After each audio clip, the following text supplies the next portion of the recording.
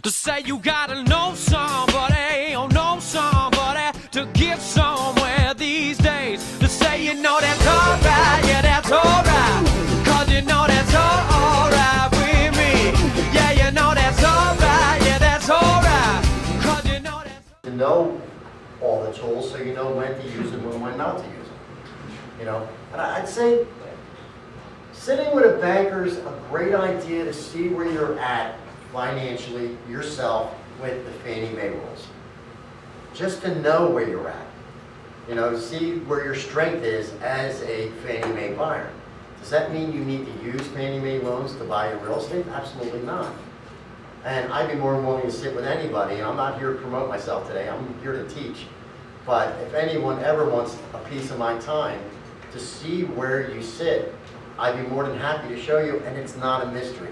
You know, a lot of people, how many people when they bought their first house looked at the paperwork and were like, oh my God, I understand nothing and I'm signing all this stuff. I mean, everybody does it. I'll be honest with you, I bought and sold only about 14 properties in my life, but I bought a second home 2 years ago and I got the heebie-jeebies before I went to closing.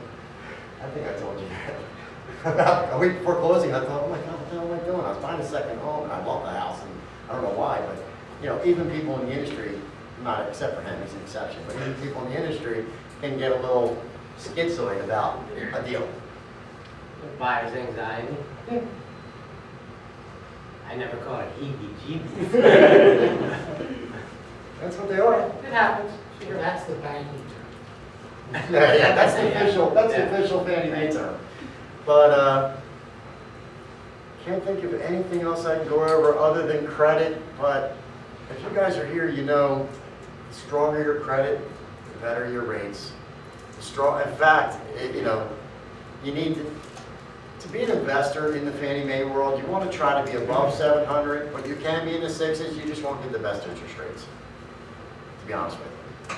You know, so if you ever need the credit counseling, I also offer that as free of charge. I can always run someone's credit and tell them what to do to fix it too.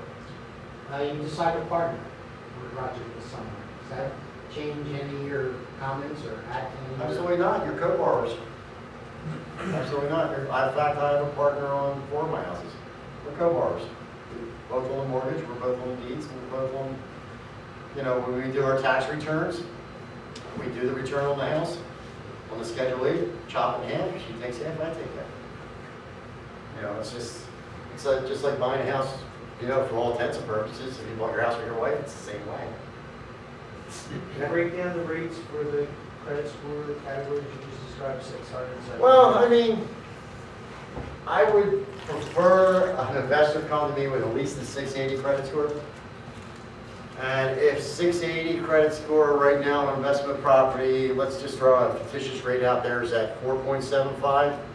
A 740 or better is going to be about 4.375, about 3/8 better. I know you will. You need 4 of them right now. There's your man. What am I going to do with that? I can't hold on to it. No, so, you know, you're probably, between the best and worst rates, you're probably talking 3/8, maybe a 0.5% interest rate between the two. You know, and to be honest with you, as an investor, you want to be rate conscious, but if your renters are paying the mortgage, I'm not as rate conscious as, I did commercial loans on a bunch of my properties that started out at 7%. I didn't care. Rent's being paid by the, I don't look to get rich off my rents, I look to build the equity in the home. So if my tenants are paying the mortgage, so be it. And what was great is they were adjustable rate mortgages, and they dropped.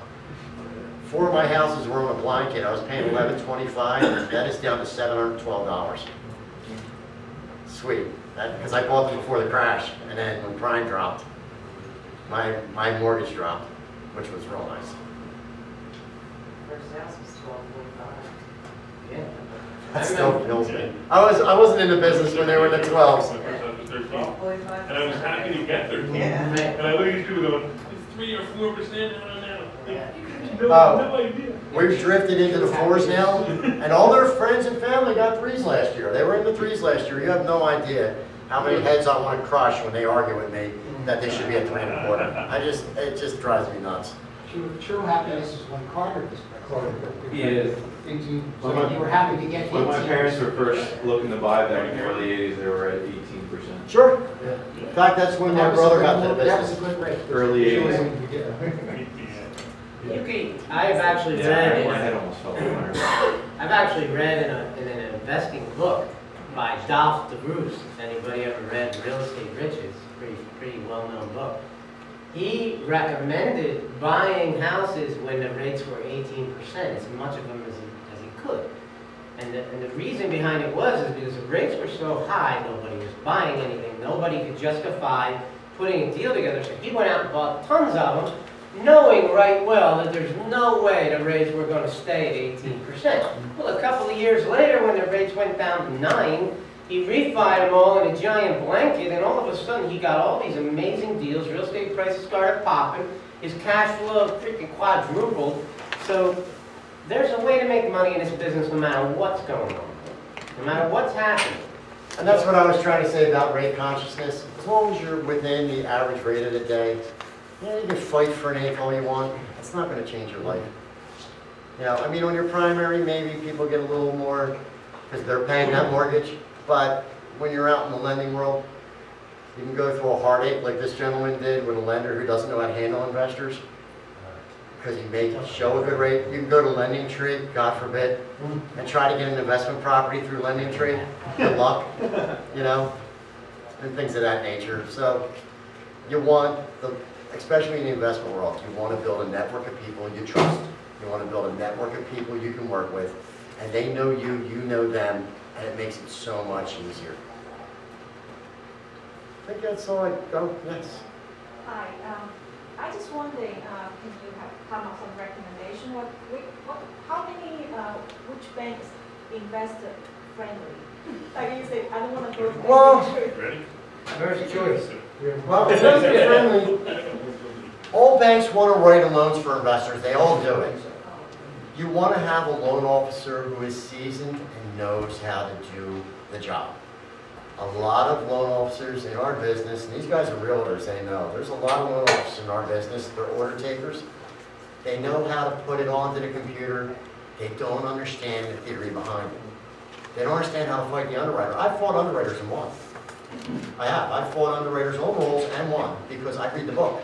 And there's a Bible that comes out every quarter. Fannie, Freddie, and FHA put out a book every quarter with changes. I read them. You know, if I have a question on a mortgage, I go to the book before I go to the underwriter. And if the underwriter says no and I show her the book, I mean, I'm not always right, but I have beat them once or twice out of maybe 50 times. But I love that one or two victory that I've had, especially because it's my sister-in-law.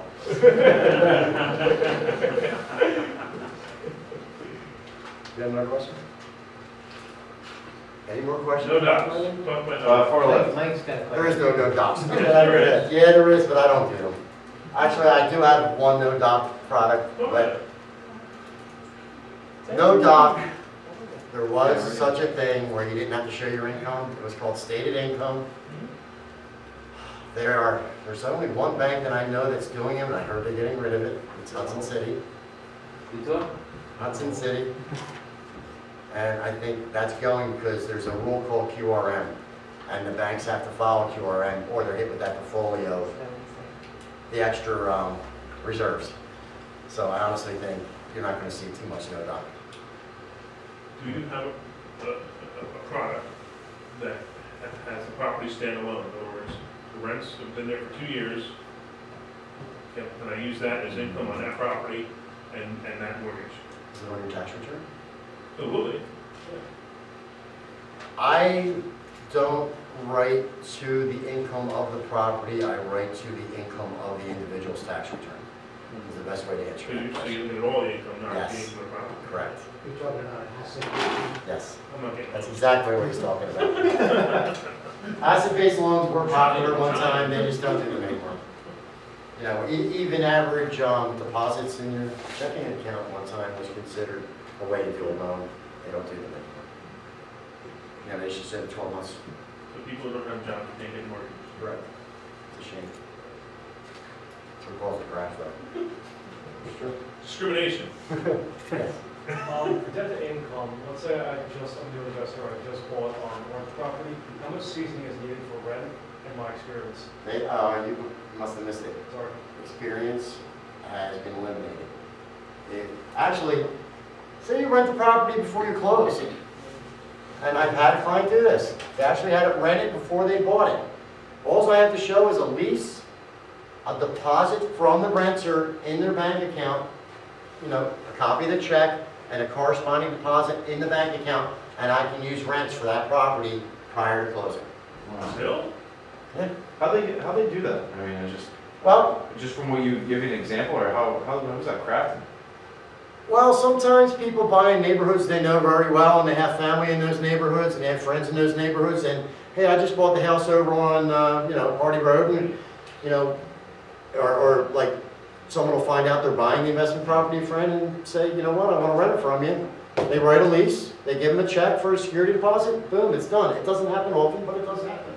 Some people actually might put it up on Craigslist that they're going to buy the house, it's closing in January, and would like to have a renter by February, and it can't happen.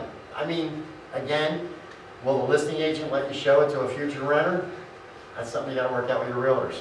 That's why I use the realtor who knows investment properties, because I always put that in the clause, that the buyer can show the property while it's under contract to prospective renters. And that's very important. So yes, it is possible. You'll have it rented before you close. If you're good at marketing and good at answering your phone and getting it out there that you're buying this property, you can get prospective renters, there's no question. Especially in a desirable area. So it is another thing to look at if you're a little debt to income shy. I think we've covered pretty much the gambit. Can anybody else think of anything that I did not talk about? Yes, Zach? For the new lending rules, is there anything important that might affect Well, no, because actually, the new closing rules aren't lending rules. Fair enough. So the settlement rules and the lending rules. Yeah, the settlement rules, there are some, I haven't had my training on that yet, believe it or not. Oh, I have. At closing, there's going to be some changes. I don't know if it affects your world, does it? Listen to Try it? For the real. Yeah, it's still going to affect your world. Sure. It's not I mean, hard money. Why would? Well, yeah, it will affect his world too. At Hard money closing, lender? Yeah, what's the? well, at closing, there's some things that can't change the day of closing, otherwise you have to stop. It's going to put a lot of hard money lenders out of business. You think? Yeah, Nah, actually, that's gonna work. It's our money. Huh? It's effectively our money we're handing it. Oh, no, it's not affecting the fact that you can lend. It's at closing, a closing won't happen if the HUD changes certain ways. no, not anymore. Huh? No, not anymore. I know, I just called it HUD. So- What are they gonna call it? What are they gonna call it? Closing disclosure. All right, closing, there's gonna be the closing disclosure, and the loan may not close for another 3 days after. You know what, we're talking about something, it's not important. Just know you need to have good people walking you through it. Yes, after October, There this are whole problems business that- changes. There are problems that can happen if you don't do everything correctly. We've changed procedures in our office to make sure that nothing can happen. I've shown these procedures to title companies, and they're like, can we borrow this and give it to other agencies? Yeah, our bank's already rolled out on it. We have it's up in our systems, they just don't let us touch it yet, because they want to do it all at the same time. Bill? Well, I mean, the one thing I would say in closing about Tom is, you can tell he's a smart guy and he knows this business. I can't even count the number of clients that I meet as a realtor, and they tell me, oh, they're waiting for this loan to get done for 2 or 3 months, and I always tell them, look, go see Tom. It doesn't cost you anything. You give the guy a call, you go sit down with him, and he'll tell you straight up what the deal is. And maybe he sends you away, and you got to go make some changes to your credit or whatever, and you come back. But the man gets the deals done. And isn't that what you're doing this for, right? You want to get your money. You want to be able to do a real estate deal. If you can't, if the loan officer doesn't get the job done for you, you're going to lose the deal. So it's critical you work with somebody that you can trust and who's going to get it done. And this guy has been getting it done for me for a very long time. You know, it's not me. I probably have one of the best teams in the industry. I have underwriters in my office.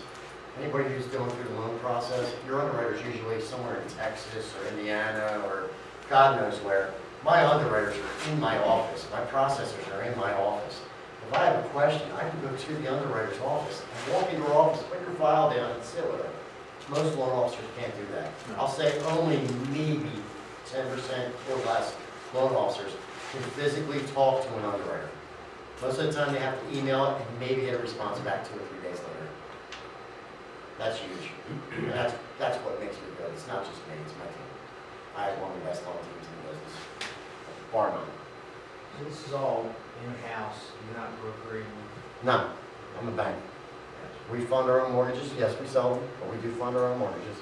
And we underwrite, we do it all. From soup to nuts, right in my office, right down the street. I'm in Southampton. Street Road and 2nd Street Pike. There's a little street, Grove Avenue, right before 2nd Street Pike. My office is right there. In-house underwriting. In-house underwriting. I have 2 underwriters in-house, 4 processors, post-closing. It's all done from my office. Huge. That's pretty rare. Yeah, That's pretty rare. It's very rare. It's very rare. Here's a tip for anybody buying a house anywhere, whether it's a primary or anything. Always ask the mortgage company if they have in-house underwriting. If they say no, say thank you very much. You don't have to ask him, you already got a guy who's got it. Always in-house Tom underwriting. Farris.